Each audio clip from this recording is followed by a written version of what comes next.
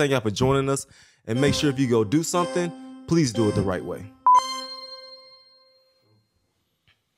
Man, Tyler, in all the years I've known you, I ain't never seen you go to church like that. I just don't say much. I just let people say what they say, and I keep it moving. But that's the one part I wanted to get into. Like, even I wanted to bring this up. I told them before you got here. We're at Mo Kelly's office the other day. I saw you. We're in there. Bro, you don't talk. You just observe and you... Yeah. You just act like you like a rookie still. Like, you've been in the league and you don't even act like you rich. Yeah, I mean, the way we live in Tulsa is way different than how people live out in Cali or how people live in Texas. We learn how to match energy, we learn how to have fun, and we just learn how to do our job and go about it. Like, we don't care about, you want the credit for self-esteem purposes, but I mean, in the world that we live in, you don't get the credit. Did you have that moment like I did in high school? I tried to turn into loud, rambunctious, sagging my pants, look at me. Did you ever have that moment? Nah, because I knew if I did that, then I could get the publicity I wanted. But if I got to do all that to get it, Well, can I? When you came here today, what made you say, you know what? I'm gonna wear the Space Jam hat.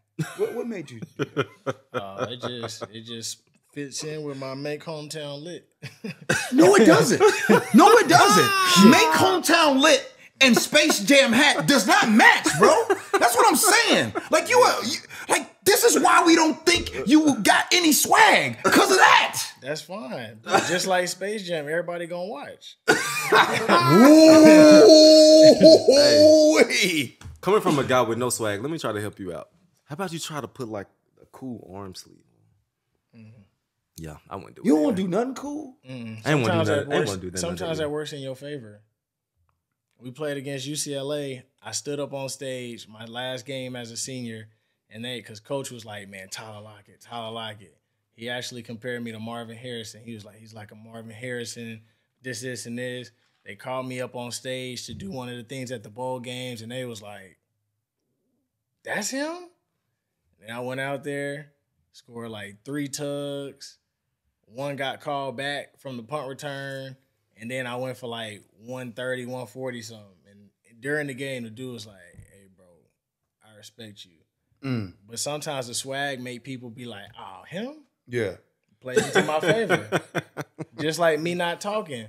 Some people you don't have to talk to because they'll just be lazy out there because they need some type of motivation to get going. So why would I talk trash to you and I know you play at a higher level when you piss? I'll just be like, what's up, bro? Like, how everything going with you? Because I know I got you. You know what you remind me of? You, as far as a receiver, you like that that woman that's not really that good looking but got good credit. Don't bother me. That woman gonna get a good man. so at the end of the day, like, I mean, my motto used to be, if you like me on my worst days, you're gonna love me on my best days. But why do you deserve the best days? You can't handle your worst days. If you can't even enjoy being around the worst days. Bro, that stuff you said about working out by yourself, that was... I've never had anyone ever explain it. Never in my life. I've never had... Never in my life have I ever heard that said. That's all. Where'd it come from? Just me. I've always, like, I either worked out with me or I go work out with my dad.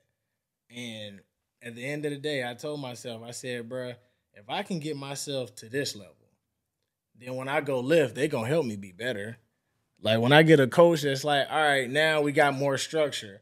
But, like, if I can create structure in my own life, then it's only gonna be ×2 once I get back with a team that has structure with how they want to be able to do stuff.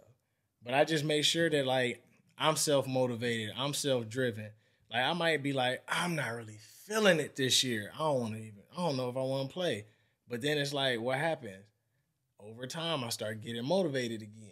Mm-hmm. And you start being like, all right, I'm ready to do this. But, like, I've learned how to play motivated. I learned how to play free. I learned how to play unhealthy just like I learned how to play when I'm healthy. But over time, you just start to realize that in this career, this is what you want it to be. Just like life. I could be like, well, I got my wife by my side. She gonna help me through. There's gonna be times where she not. And what am I gonna say? You wasn't there for me. Like I gotta make sure that I got me in case nobody else got me. And the only way I'm gonna know that is to know that I got me. And then when I see people help me, then I know that I don't have to have me at that moment because they got me. But then if nobody says, hey, G, what's wrong? I'm not tripping. Because I know that I didn't talk it out with myself. Yeah.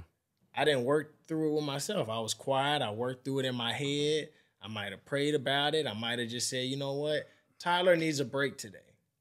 So Tyler's going to go home and watch TV. And I'm just going to wait. Like, so everything that I do, it's like I'm always working. Even if I'm not working. I might have gave myself an off day, but it's not because I was lazy. I just said, we need an off day because you're better whenever you're fresh. There's other times where I'm like, bro, I'm going to catch jugs. And they like, bro, catching jugs is different. I'm like, yeah, but I'm just focusing on just being able to see the ball. Mm-hmm. That's it. I don't care if I drop it. I just want to see the ball. So now when it comes, I'm like, okay, I'm not worried about catch it, fall. Like, the more I work on catching it, the more I can be like, all right, I'm going to catch it and make some moves. But I also understand durability. So when people mad that I fall, I'm like, yeah, I can get more yards. But at the same time, as soon as I get hurt, then what? Wait a minute.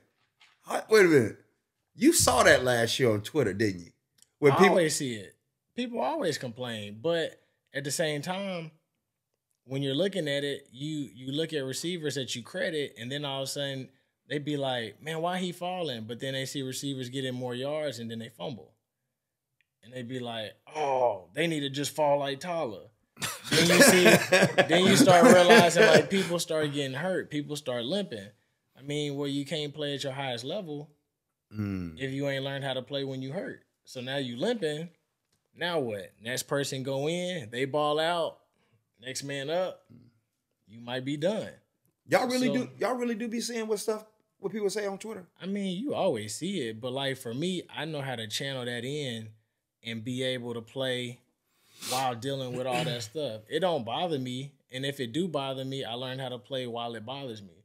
But I allow that to be healthy energy rather than, bro, F all them, they don't. It's like, yeah, I have my days where I feel like that, but at the same time, I also realize if I go for 1,000 like I did last year, what happens? Well, he ain't going to have a good year this year. Well, you take it the previous year, I went for 1,000. Well, he ain't going to do that again this year. You take it the previous year, you go for 1,000. Well, this is going to be the year he's off. So if every year they're going to pick when I'm going to fall off, why even worry about if I'm going to have a great season or not? Because then if I have another great year, then they're going to say, all right, he's going to be 32. And it's always going to be something. So at some point, I'm like, I just got to enjoy this game for how I enjoy it. Because all they waiting for is to say, I told you. That's what they're waiting for. How old are you? 30. 30? No, that's what they're waiting for. 30 years old, wearing a Space Jam hat. Space Jam 2. Did you like Space Jam 2? I didn't see it. Oh, you didn't even see it? And you wearing a hat? I just watched Netflix and Hulu. What'd you watch on Netflix? Whatever I feel is necessary. Reality shows? I watch that sometimes. I watch literally everything besides doctor shows. Me either. I don't watch doctor shows either. I watch What's doctor shows? Any type of anything with doctor. Greg's Anatomy. Grey's Anatomy. I don't like hospitals, so I don't like to do all that. Yeah, bro. You gonna do a comedy jam? Another comedy roast again? No, I told you no. Why you tell me no? Because I said I broke my leg the next day. I can't believe. Bro, did y'all used to watch Nip Tuck? See, I know. I don't like. Bro, the it's pimples. about plastic surgery. I don't watch none of that. None of that. That was one of my favorites. I watch more so like Netflix shows that I've watched: Money Heist, The 100, Living in Space. That was actually a really good show. This show called Unseen. It's an African show. Like if you've been to Africa, right? Mm-hmm. Yeah, like everybody Kenya, that has Tanzania. They show you what it looked like, and you be like, that ain't what it looked like. You watch these African shows, you like, that's what Lagos look like. You know what really bothers me?